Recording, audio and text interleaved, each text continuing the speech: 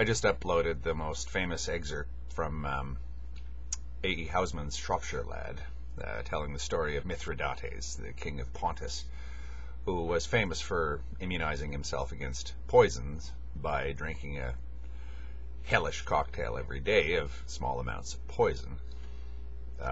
Allegedly, he made himself immune to strychnine. I don't think that's possible, but that was one of the legends of antiquity, that he always, his relatives were always trying to poison him to kill him, or just his political rivals, and he would poison them. He would just sort of go, "What's this wine?" Somebody would mention the vintage, and he said, no, that's not what I mean. This is strychnine, right? And then everybody would know what was up, and he would go, "Here, do me a favor. Could you taste this and see if this is actually strychnine? Because I think it is." And they'd be thinking, he just drank that and he's not dead. And now he's handing the damn cup to me to drink it. I can't refuse. It's one of those ghoulish legends that almost certainly are apocryphal, but it makes for great storytelling.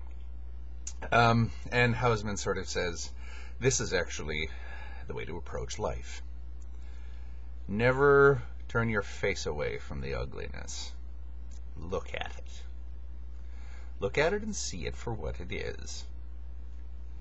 Not with relish and not with horror. Just look at it. That's part of the whole picture. And at the risk of sounding silly, that's life. It's interesting, this business of delving into the darkness. I was pulling somebody's leg yesterday in the comments section of one of in Mendham's many misrepresentational videos of me. The fellow had visited Best Gore and said, "Look, this is reality here." And I said, "Well, yeah, maybe it is, but there are other reasons other than trying to be honest with oneself to visit sites like this. The implication being that maybe we get our jollies out of stuff like this. Do we? I think part of us does, definitely. And what should our relationship be to that part of us? Should we hate and despise it and try to eradicate it in us? Or do we indulge it, which is equally horrible? I don't think it's a case of either. Either one, I guess, is a temptation. I rather suspect that there are those people who go to gory, graphic images of accidents and, maimings and decapitations and things like that because they enjoy it, whatever. And I suppose that there are those who go there out of just idle curiosity. How about going there to immunize yourself against it and just sort of say, this is the way that life is? Or at least it's part of it. It goes right to the heart of what I usually like to talk about in terms of our relationship. What's a healthy relationship to the ugliness of life?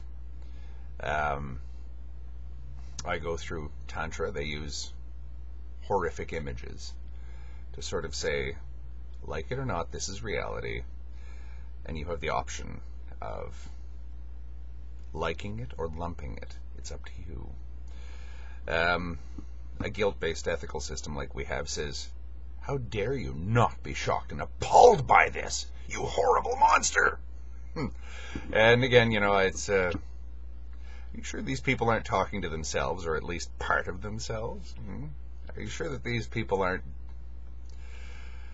trying to fight the part of them that approves of all of this by attacking you as somebody who's rash enough to admit that that's part of who we are? Again, if we follow the advice of Nietzsche, when you're fighting demons, you should be very careful not to become a demon. And when you gaze into the abyss gazes back into you. Now, fighting demons, I wonder what he means by that. What Nietzsche would say fighting demons is. In my view of things, or one of my views on that issue is, you can't turn your face away from things like this. I walk through the streets of my city an awful lot, and there's an awful lot of street people, an awful lot of hard scrabble, busted down winos. A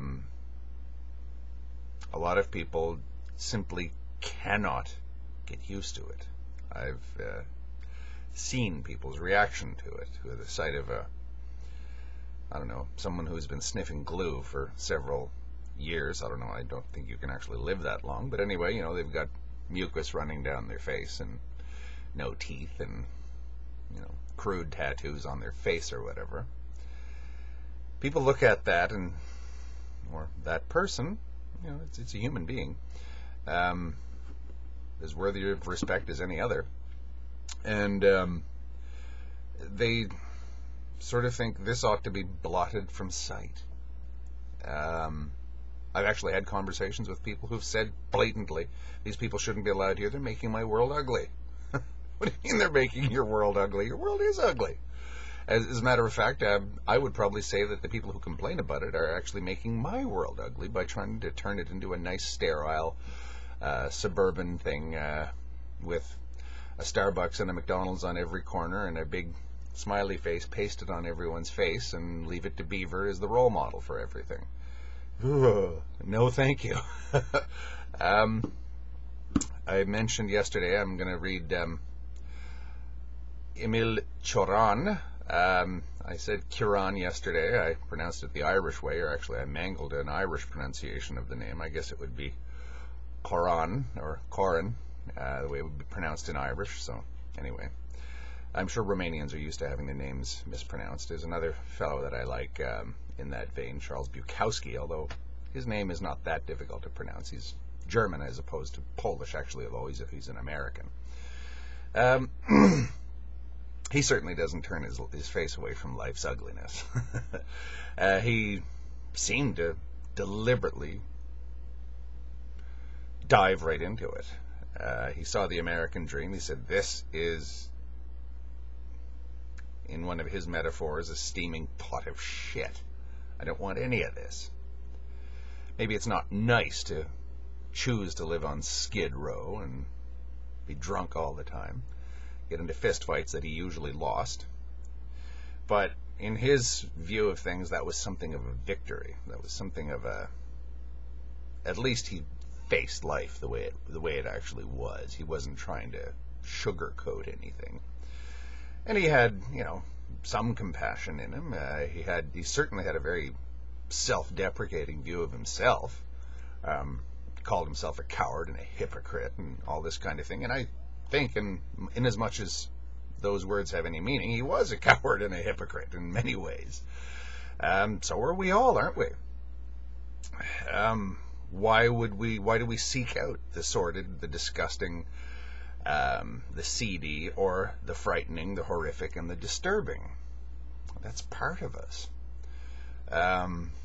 I think people are afraid of being overwhelmed by it. They think that if you get into this stuff, pretty soon you're going to be the one who's walking into a high school with a couple of 12-gauge pump actions and some handguns. I don't think so. I think that if you take it properly and in a disciplined fashion, the way Haussmann said Mithridates did, you'll, quote unquote, die old. It will never overwhelm you. Or there's a far decreased chance of it overwhelming you, I'll put it that way. It's when you repress these things that they become dangerous. I mentioned everybody I'm going to read some Choran in the next few days. I just like to sort of caution people. I tend, as I say, to get an optimistic view out of these things, or at least sort of thinking, yes, my world, my gyroscope has been righted because all this relentless positivity and phony upbeatness that I see in the world all the time gets me down sometimes. I like to see it corrected. I like to see balance in the world, or balance in my perceptions of things. The negative, dark stuff, provided it's intelligently written or intelligently produced, makes us more human and makes us stronger. Mithridates, he died old.